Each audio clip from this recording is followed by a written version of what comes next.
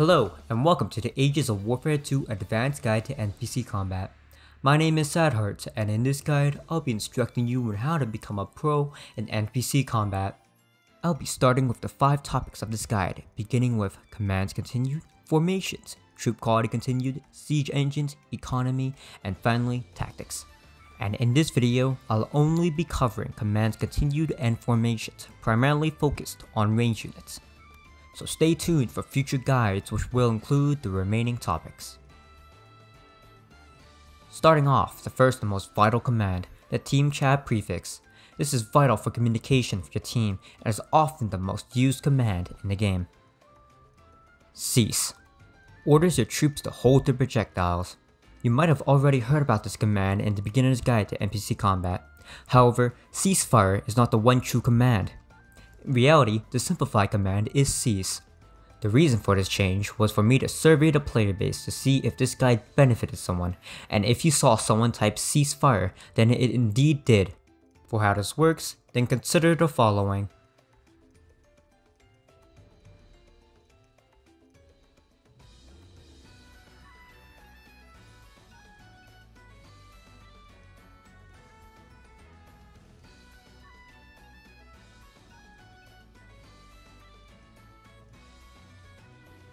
Chain command. Cease plus attack. Orders your ranged troops to switch to their melee weapon and attack. Please note that this is only for ranged units who have a melee sidearm. These units will naturally switch to their sidearm after they run out of ammo. These units would also switch to their sidearm if they come too close to an enemy.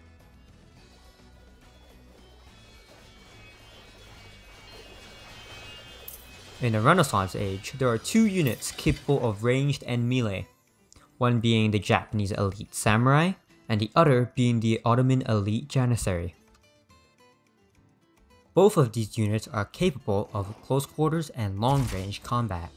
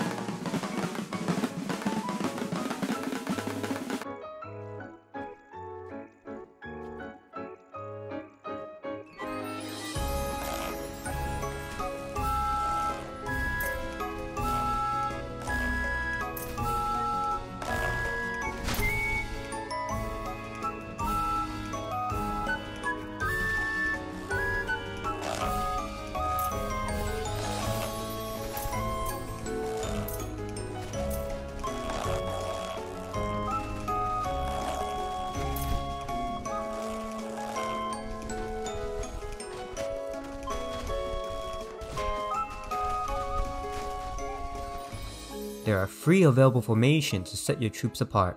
Loose providing the most isolation but occupying a large area, tight being the default allowing just enough room to walk through, and the testudo, similar to a shield wall, condensing the troops down shoulder to shoulder.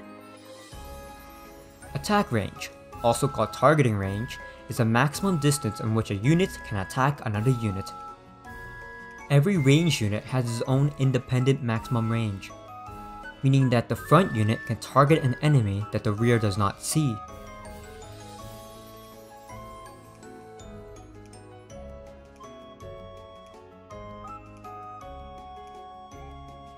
To allow for the rear to fire upon the enemy, we will need to move the entire formation forward, dangerously close to the enemy.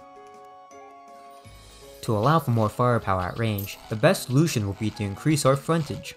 Frontage is typically increased with the means of occupying more space along the front line of the formation, creating a broader front. In Ages of Warfare 2, projectiles phase through other friendly troops, enabling weapons to be fired without the risk of friendly fire, as long as the troop maintains line of sight to the target. To maximize our offensive capabilities regarding both attack range and frontage, our formation will generally take the form of a line formation, consisting of a depth of 1 to 3 ranks, and may change depending on the situation and terrain. such as forming a square formation to protect against flanking enemies or concentrate firepower onto a single point. It is not recommended to use a square against siege weapons. Just note that if your formation becomes too excessively wide, your troops positioned at the flanks may find themselves beyond the maximum attack range, resulting in the reduction of your overall frontage. This issue can be easily solved by moving closer to the enemy. Ranged units don't suffer from debuffs like how players do, allowing them to run and gun while loading on the move.